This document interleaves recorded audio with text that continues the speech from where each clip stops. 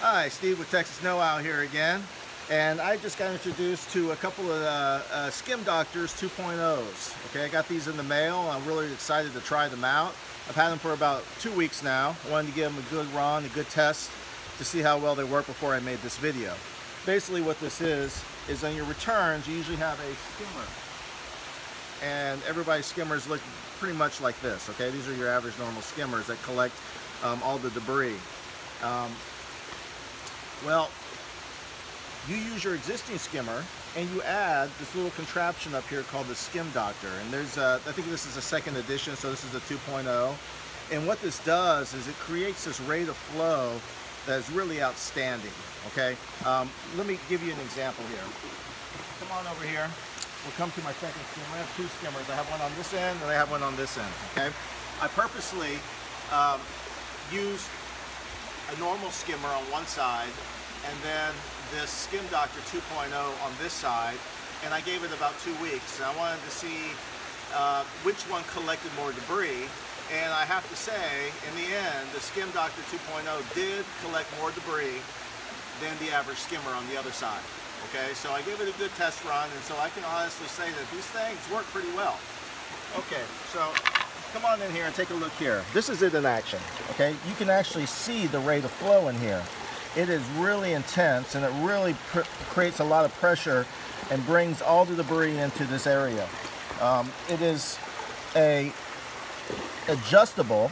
Okay, you can open it up all the way, or you can close it. Okay, and this is what's called well, if you're a physicist, you've probably heard of it before, but it's called the Bernoulli effect. Okay, I've never actually heard of it before, but really the physics principle behind it is if you have a big rate of flow such as this, you create more pressure.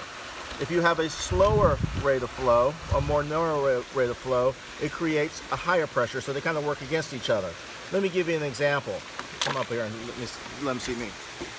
Here in Texas, we have one of the greatest rivers ever that you can go tubing down and have a good time down. It's called the Guadalupe River in the Texas Hills Country. Some of the most beautiful area in the world. What you want to do is you go down these tubes, these inner tubes, in this nice, cool, frigid water and relax for several hours as you float. When the river is wide, it floats very slowly.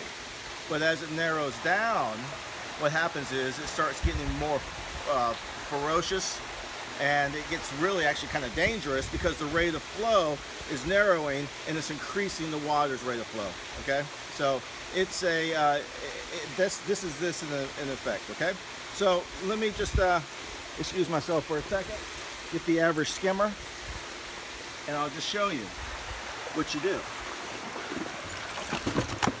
Okay, in the box is the SkimDoctor 2.0. Okay, I purposely did not install this one because I wanted to give a test. So I'll go ahead and open up the box for you and show you what's in there. Okay, basically you're going to have some plastic nuts, some safety caps, hardware to prevent rust, and that's what it looks like inside right here. You getting that? Mm-hmm. Okay, so we have this in here, so it's packaged nice and neat. Comes with some directions. And it comes basically in 4 pieces. Okay, you have your top half right here that sits on top of your old strainer. Okay, you have your nuts and bolts, okay, that fit into the eyelets right here. Okay, as you notice here, you want to go from the bottom, put it through the strainers, and you kind of have to eyeball it and adjust it as needed. Okay, because everybody's strainers might be somewhat a little bit different. Okay, design, and you come up through it through the top of the eyelets and put your nuts down, and then put your safety caps on top. Okay, the hardest part about this, and it's really not that hard, is just getting these 2 pieces together. They're made out of plastic, so you want to be careful. That's why I'm saying it's a little bit difficult, because you don't want to crack or break them.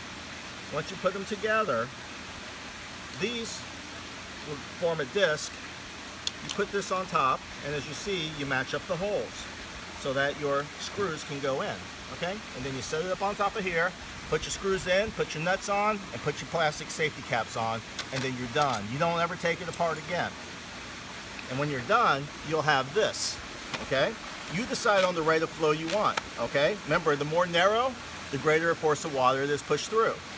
The more wider it is, such as this, the less force is put through. Let me just give you an example again. here we have our old strainer. And let me put this in here. You just dip that in there. And as you see here, water is coursing through, okay? And it's collecting. But it's really not, you know, there's not a lot of force of water that you see here. Nothing's really channeling through. Let's go ahead and take this out. I'm gonna place this right in there.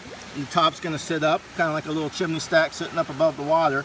And as you see here, we got some debris in there. It's already coming in that wasn't there when the other one was in. And I'm gonna just narrow it down and look at that force of flow. That is beautiful. That's beautiful. That's gonna get out your weed, grass clippings, okay? That's gonna get out leaves. That's gonna get out bugs quicker out the pool. So when your friends come over, you're not all embarrassed, okay? So take a look there. It's doing a good job. I'm gonna keep it just like that. I'm gonna cover this baby up and let it do its job in privacy because it gets a little shy sometimes. All right, so like Chief Brody said, we're gonna need a bigger boat. But in this case, I needed a better skimmer, or a bigger skimmer. Skimmer's the same size, but bigger in performance. Steve with Texas Know-How. Hopefully this is informative to you, and look forward to introducing some more videos here real soon. Have a good one.